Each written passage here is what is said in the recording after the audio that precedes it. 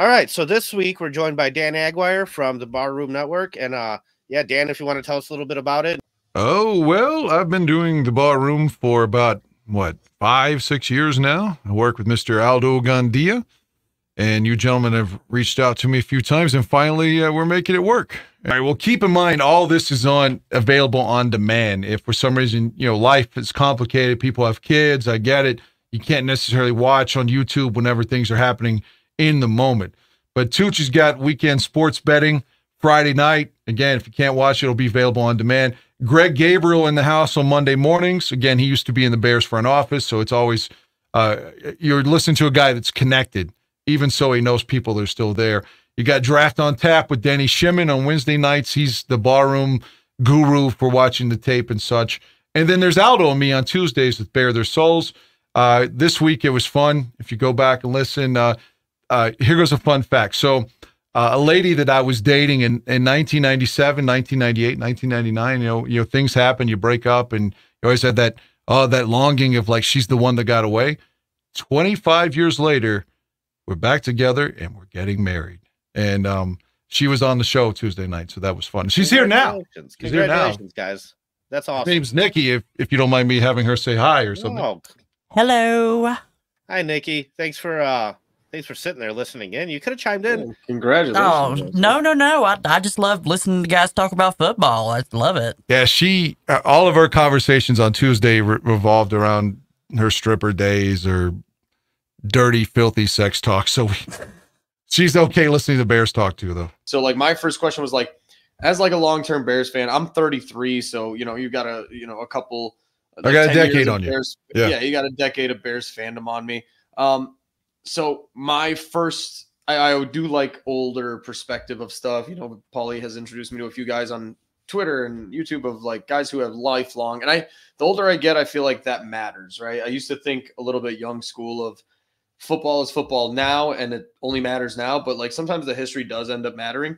So as a long-term Bears fan, are there any things about like the upcoming process and like this regime, like Ryan Poles, Matt Eberflus, the Caleb Williams prospect, anything that gives you like similar vibes or that like kind of like a bad feeling or anything that feels like special or unique and something that feels like positive or negative about? Is the question basically juxtaposing something from the past versus the current process? Is I'm understanding correctly? Does something give you like, is this something you feel like you've seen before and you're just like, we'll see how it shakes out? Or is it something that, you feel unique? It's kind of like special and maybe it gives you a little bit more optimism than it has in the past. I feel like even in years that I know that if you gave me truth serum that they're going to be bad, I just can't acquiesce to that. Like I think every year this could be the year I've been waiting for my entire life. This could be the Super Bowl year. We'll be 5-12, and I still think this is the year. I can't be a fan and come out and tell you, well, that's it, we're going to lose.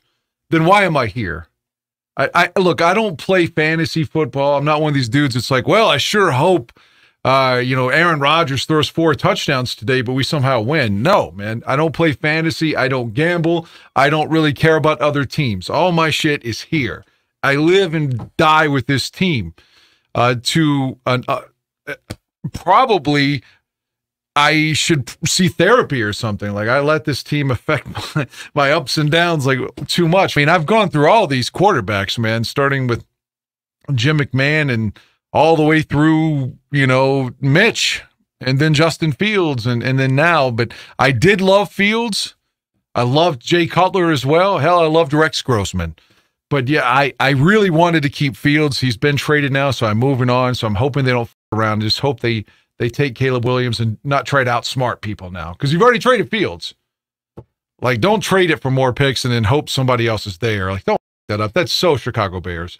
We have this history of having guys who feel like they're smarter than everybody else with like Phil Emery, Mark Trestman, even Ryan Pace. You saw Matt Nagy. Yeah, with Ryan Pace, you saw him trading up constantly for failures. It's like, dude, you're not smarter than everybody else. And typically that's the way it goes in the NFL. And Ryan Poles, man, he pulled a fast one on the league. He definitely made out from trading that pick back. But it's like, okay, don't let it get to your head. You're not smarter than everybody else. This is the NFL. play conservative now. You won that trade. If you just coast out your career with conservative moves, you probably have a 10-year career here easily, just because you won that trade. I mean, you can ride this thing out for a while now. You know what I mean? Are you guys upset over the idea that Fields, we only got a 6th round pick? I mean, it just seems like so low. We've seen some really awful quarterbacks around the league get traded. Like, I don't mean to pick on Sam Darnold or the guy that the Steelers traded to the Eagles. Both of those, the Pickett guy, both of those were 3rd round picks, I think.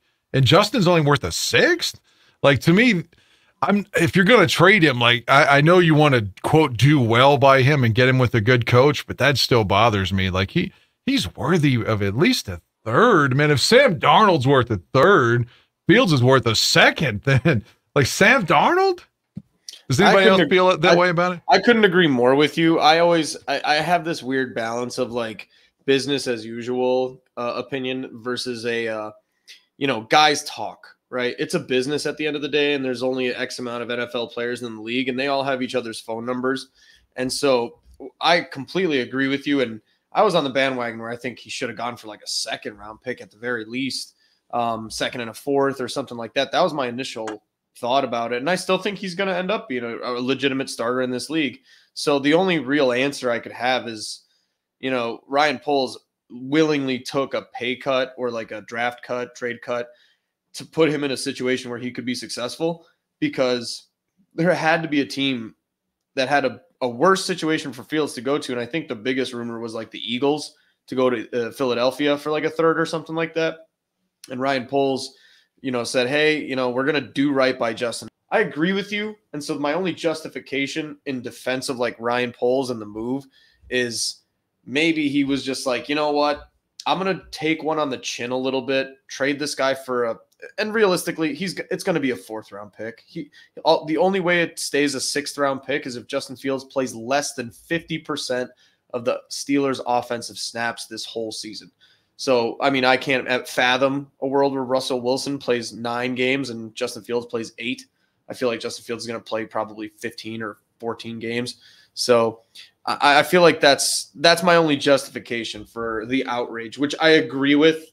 At the end of the day, I swallowed that pill and I kind of took that one on the chin and said, it's kind of part of the business, because somebody's going to say, a player who's going to think about signing with Chicago is going to go, well, look how they treated Justin Fields. They just shipped him out to Philadelphia to sit behind Jalen Hurts for 3 years while he started and, blah, blah, blah. So that's my take on that one.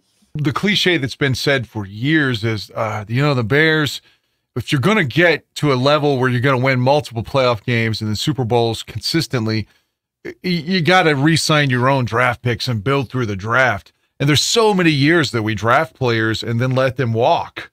So when you were mentioning Jalen Johnson, I thought the same thing. Like, you got to keep some of your own draft picks sometime, right? And it seems like that never is the case for the Bears. Random. I mean, there's been 1 or 2 guys seemingly out of every draft, maybe, that they keep long term. And so I agree with you saying that. I really like Justin Fields. I did. I made T-shirts, Just Incredible Fields.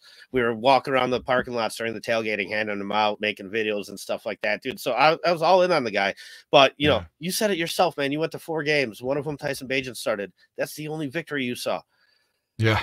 And the Denver game, we had a 28-7 lead. I know, and he fumbled the second the ball half at the end. But listen, but we also didn't kick a field goal when we should have. So there's multiple things you could point at. However, I really felt that this was the year for Fields to take a strong step forward, and he didn't. He got hurt for more games than he's been out for in the past, and the numbers still look pretty pedestrian. And so I understood the situation, and I understood why. Because you wind up with the number 1 overall pick, it's just leverage wise, man, there's just so much against Fields. You're going to have to move on, whereas, for example, if Carolina wins a couple more games and we have pick 6 and pick 9, I think you write it out with Justin Fields. Right. So, it's that close, right? I don't think he's terrible. A lot of people say, oh, he's terrible. No, he's, to me, in my opinion, he's very average right now. Does he still have room to grow? Yeah, I think so. He still has some potential. He still has life in this league. Will it happen? I don't know. I hope the best for him, but then getting a 6th round pick in return, like David said, that had to be kind of like, biting the bullet. And there were rumors out there about, more draft capital that we could have gotten for him. Yeah, at the end of the day, I think I'm a little bit more old school in my thought, and like, I've shared this opinion a couple times, and a lot of people don't like it. Hell, I would have kept them. I would have kept them as the backup even. I don't care about competition. To me, that's not. You're like, oh, you're dividing the locker room. Yeah, bullshit. Yeah, these guys make a paycheck. These guys make a paycheck every week they play. Okay, so they're going to be professionals. They're going to support whoever, and yeah, and to me, it's like, these guys get hurt all the time. I mean, we saw the Vikings go through 5 quarterbacks. Yep. Yeah, so I wouldn't mind keeping them on the roster, no matter what kind of locker room drama that stirs up in the narratives of the media and whatnot, because I don't really buy into that stuff all too often. So, I can see why they did move on from him, though. And that return, man, you might as well have just traded him for like a bag of chips, right? You mentioned that Denver game, the 28-7 that we lost, but arguably that was at the Cleveland game too. And that's the one where Darnell Mooney dropped the Hail Mary at the end for us to lose. I mean, the ball hit him right in the stomach. I was right behind the play in the end zone. And that one was sickening to me. Because, I mean, I'm eating shit all the way out of the stadium. And then even in my car, the dude's listening to the Browns post game on the radio. And it's just and it's the Browns, like, Jesus. Yeah. Is that also the game where Robert Tonyan dropped like a awesome flea flicker? God. Absolutely. In the first quarter. It was Halloween one year, and me and my friend went to Arizona. We went to go see a concert, Tool and Primus, which was badass. But we, walking around on Halloween around ASU, Arizona State University, you got all these college kids everywhere, and I was just wearing my Jay Cutler jersey. And man, fights were breaking out around me from people arguing about Jay Cutler. They would just see my jersey, say something like, "Oh, Jay Cutler sucks," and somebody else would be like, "No, he doesn't." And I would just sit back and just watch. Man, people are emotional, and even when the Bears aren't fucking rocked. He was pretty damn good. I love Jay Cutler. I know a lot of people don't. It's so weird at the week 4 game in Chicago. I was seeing Denver Jay Cutler jerseys at Soldier Field. I didn't expect to see that. Ironically, I had a Cutler jersey on that day too. I had the old 1940s throwback, the one that's blue with the orange C that they quit wearing after the 17 season. I was wearing that one. But yeah, I loved Cutler. Most people don't that I talked to on any of these shows. So that's interesting that you like Jake as well. Yeah, well, I mean, statistically, he's been the best quarterback we've had, in recent times. I mean, I'm 35 years old, so like, I was born in '88. Not even in this country. Like, the '85 Super Bowl, it's all stories to me. So everything I've known as a Bears fan, yeah, Jay Cutler's been the best quarterback we've had, and he's had when he got here, I mean, his number 1 wide receiver was what, Devin Hester. Johnny Knox is number 2. He had a shit offensive line.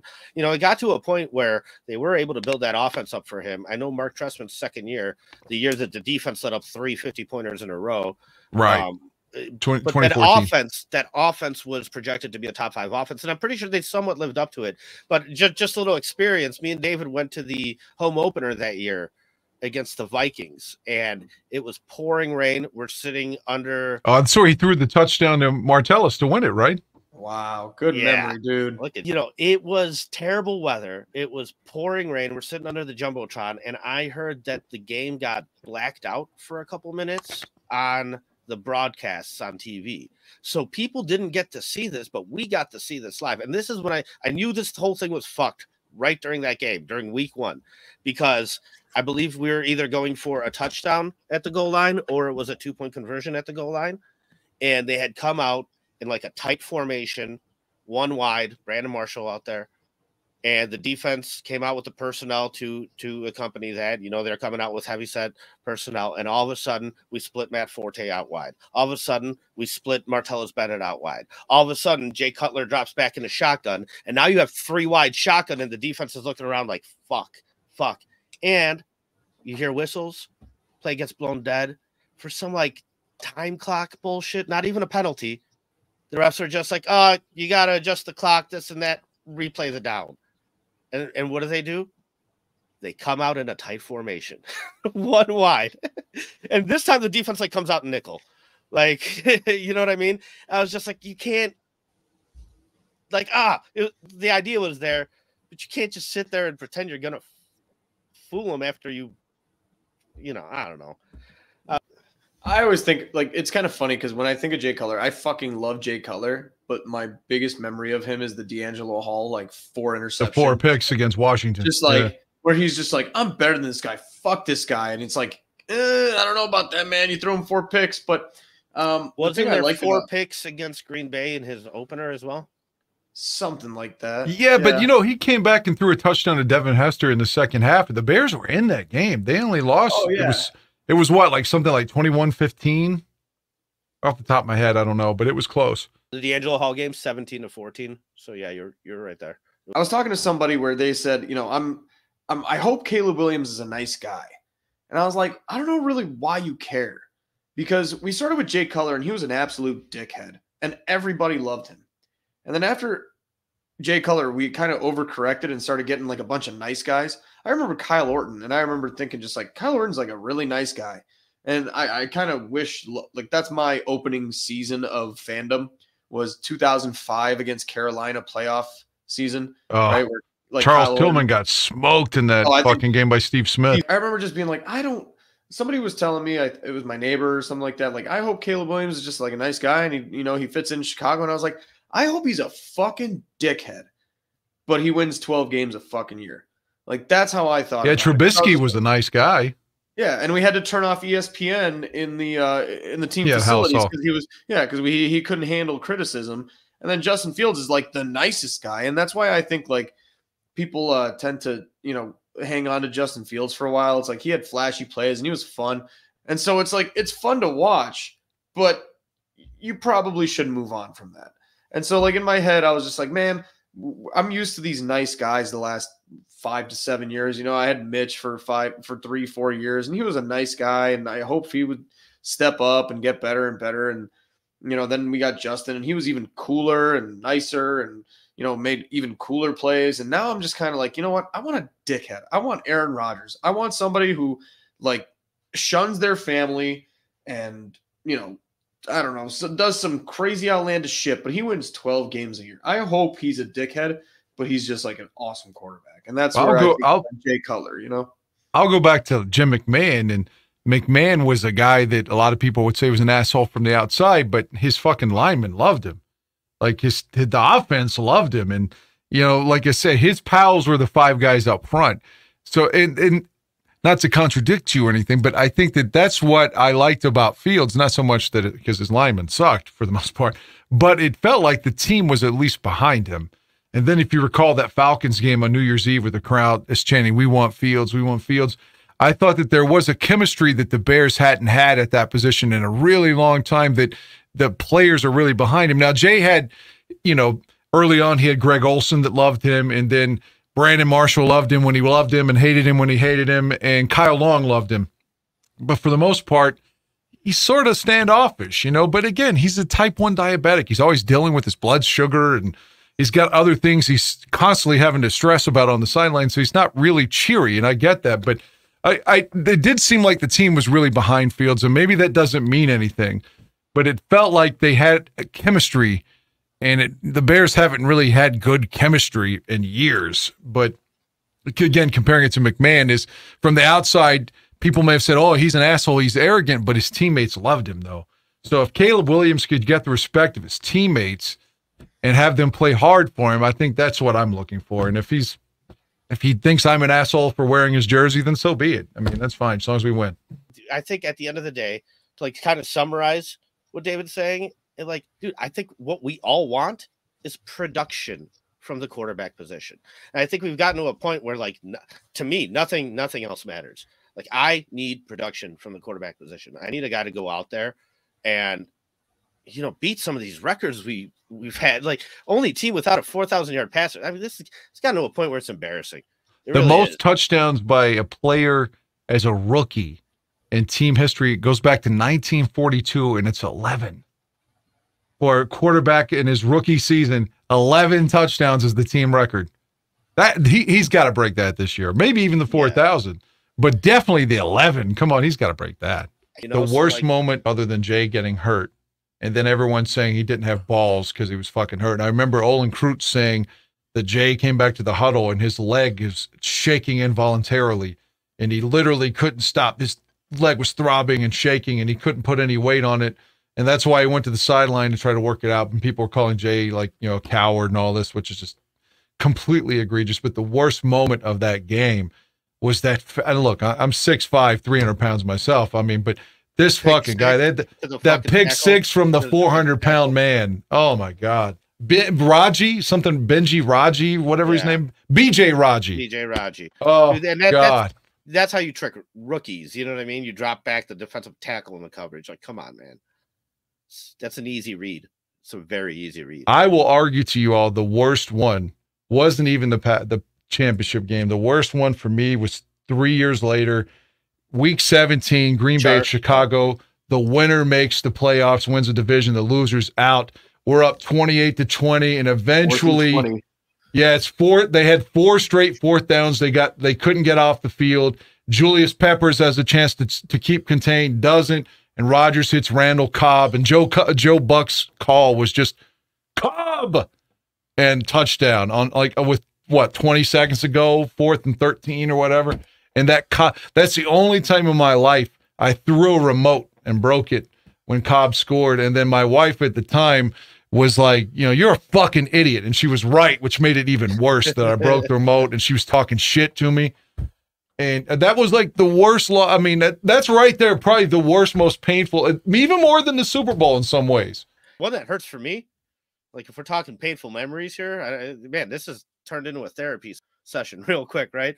The one that replays in my head, I was dating a girl. We went to a party, some child's birthday party at her family's house, and it was like week 7 or 8 against the Chargers. Was that when Cutler broke his thumb? Fucking ran down his pick 6. Oh yeah. And I couldn't contain myself, like in public. And the worst part about that is, you know, they put Caleb Haney in there a couple weeks, and eventually Josh McCown wins 1 game. They were 7-3 when Jay got hurt, because remember they beat the Chargers there too. And I think they won 1-7, right? Yeah, they finished 8-8. But if they go 9-7, they make the playoffs, and Jay could have come back from his surgery. But furthermore, you had Donovan McNabb, Chicago boy, on the fucking radio every week, basically begging to come back and give me a chance to play for my hometown team. Please sign me. Please sign me. There's no way you can't tell me if they sign McNabb at, what, 35, he can't come in and win 2 games instead of Caleb Haney? See these guys like Tom Brady who have multiple rings. We see now Patrick Mahomes doing the same thing. Like, we're sitting here talking about yesterday how, you know, is Josh Allen really a good quarterback? Can he get it done without weapons, this and that? Meanwhile, Patrick Mahomes just won his 3rd Super Bowl with who? Valdez Scantling, Rashee Rice. Like, man, when these guys hit, they hit big, right? Like, the potential of the impact from that quarterback position is so huge that, you know, it's part of the reason why I understand the situation the Bears are in and why they want to roll the dice and gamble. It's still a gamble. There's no guarantee that Caleb Williams is going to be anything great. You know, there's people telling you that, yeah, he's the best prospect. Listen, Andrew Luck was a great prospect too. He only lasted 7 years in this league. For as great as he was, his longevity was not very great. You know what I mean? Dude, there's so many factors to this game and everything like that. However, I think we're in a position where we do have to gamble, and hopefully if we gamble and hit, man, we will hit big. I truly think so. I concur. I mean, there's been just so much losing, and I'm just a fan. I get it. You know, I'm not one of the players, but this shit matters to me. And I've been loyal to these like almost my entire life. Like, I was watching the regular season games as much as I could as far back as 87. When I was still 6 and turned 7 later that year. And again, I'm going to be 44 this fall. Yeah. So like I record every game. I've had Sunday ticket for almost 30 years, and I record every game. I've got all their playoff games going back to the 70s. I rewatch this shit. I'll rewatch the 88 NFC Championship game. I've probably rewatched it like 10 times over the years, rooting for a different outcome, which is, again, just like, what's wrong with me? But that's how much I care about this. That's how much I care about it. Dude, I'm with you. And like, I was, you know, I'm big on analytics and big on numbers and whatnot. But like, in my opinion, the draft is a shit show. I feel like with the amount of players that get drafted in later rounds that wind up succeeding, especially at different positions and this and that, even for pick 1 at quarterback to have like a 50% success rate just shows you that these guys don't really know what they're doing. I mean, they're hoping, you know what I mean? So I'm always one for like, give me more darts at the draft board and things like that. However, you know, recently I've kind of swayed off that a little bit, but during the John Fox era, we had 3 wins going into, you know, the last week of the season, and I called in a Waddle and Sylvie because Sylvie was like, well, if you win this game, you get pick 14, but if you lose it, you get pick 10. And I believe that year we wound up the next year we wound up taking Leonard Floyd, and we wound up trading up for him anyway. And then Sylvie was like, see, you wouldn't have had to trade up if you would have just lost the last game. I can't root for losses, man. I was like, dude, I'm going to that game. Like, I have tickets to go to the game. You want me to go and sit in those seats in late December, freeze my ass off, hoping the team loses? I'm not doing it. I was like, I'm not doing it. And it finally, I shifted off that 2 years ago when David was like, listen, what do these meaningless wins mean at the end of the day when we have an opportunity to get pick 1? Paul in Elmwood Park, you're on ESPN 1000. What do you think, Paul? Hey, so Black, I just want to specifically kind of direct this at you because I called in the past towards the end of the season, and I remember you're so stuck on this whole week to week. We gotta win, I want to win, I want to win. Yeah. And so now we're in a situation where, you know, we might get a boatload of picks from Indianapolis and still be able to draft the guy we want anyway in Jalen Carter. So my question to you, Black, is now that you're out of that mindset of that whole week-to-week mentality and you can kind of take a step back and breathe and you're looking at it, what would you have rather had? The potential that we have now to trade and get all these picks from Indy, or would you have rather, I don't know, beat the Packers and gotten a pointless win? We're already out of the playoff hunt and this and that, and I was like, okay, that is enticing enough for me to be like, all right, I don't care if we win these next couple games. We need to ramp this thing up. We're definitely depleted on talent. And look, I mean, it happened miraculously. We got pick 1. We traded it back. Look at the treasure it brought us. You know, DJ. I mean, dude, all the picks that he got too, he's hit on them too. It's great. DJ Moore being part of the trade was huge. So I would say you've already won that trade, and now Caleb Williams could be a part of it too. And if he's anything like he's supposed to be, man, you not only won that trade, you turn this whole thing around by being able to lose a couple games at the end of the year. And really, that's the only situation where I've allowed myself to be a little bit vulnerable. Otherwise, I'm like, man, win every week. I don't care. I don't care what the record is. I don't care what our draft pick is. You know, all these teams that have won over and over. It didn't seem to bother the Patriots when they were drafting at the end of the rounds. Doesn't seem to bother the Steelers when they're drafting at the end of the rounds. They seem to do just fine, right? In week 18, which ended up being Justin's final start as a Bear, in theory, that helped the Bears by losing that game, get the 9th pick. Okay, great. I'm glad that's where we have it now. But on January 7th or 8th, whatever that day was, I wanted the Bears to win and knock Green Bay out of the playoffs. Yeah. And I would never change that. Like, going back to that, there's no way I watch that and think, oh, I hope the Bears get a better draft pick and lose to the Packers again. Fuck that.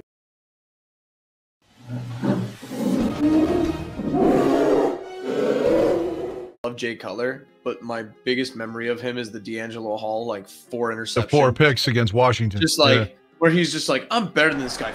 Blitz coming. And D'Angelo Hall, and as a result of that, Cutler's throwing off his back foot, and it's a ball he just threw in behind. He had no chance of completing. Line with a man to beat. He got a block, and Hall will go the distance. I don't know about that, man. You throw him 4 picks, but wasn't there 4 picks against Green Bay in his opener as well? Something like that. Yeah, but, you know, he came back and threw a touchdown to Devin Hester in the second half. The Bears were in that game. They only lost. Oh, yeah. It was what, like something like 21-15? Off the top of my head, I don't know, but it was close. The D'Angelo Hall game, 17-14. Other than Jay getting hurt. I remember Olin Kreutz saying that Jay came back to the huddle and his leg is shaking involuntarily, and he literally couldn't stop. His leg was throbbing and shaking, and he couldn't put any weight on it. And that's why he went to the sideline to try to work it out. And people were calling Jay, like, you know, a coward and all this, which is just completely egregious. But the worst moment of that game, that pick six from the 400-pound man. Oh, my God.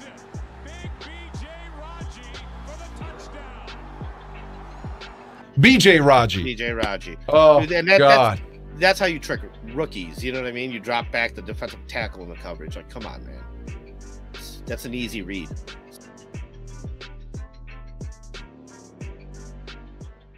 The worst one for me, Week 17, Green Bay, Chicago. The winner makes the playoffs, wins the division. The loser's out. We're up 28-20. Yeah, it's four. They had 4 straight fourth downs. They couldn't get off the field.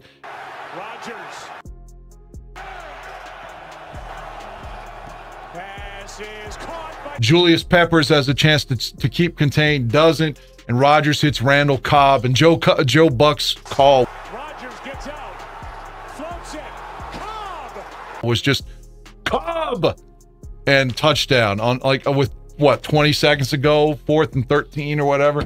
And that's the only time in my life I threw a remote and broke it, when Cobb scored. And then my wife at the time was like, you know, you're a idiot, and she was right, which made it even worse. The one that hurts for me, like, if we're talking painful memories, we went to a party, some child's birthday party at her family's house, and it was like week 7 or 8 against the Chargers. Was that where Cutler broke his thumb and ran down his pick 6? Oh yeah.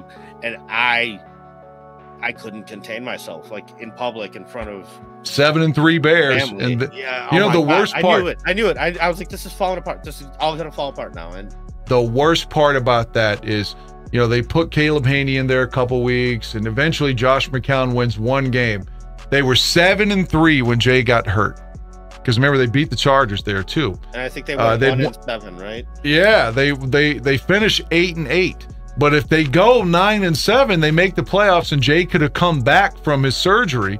But furthermore, you had Donovan McNabb, Chicago boy, begging to come back and give me a chance to play for my hometown team.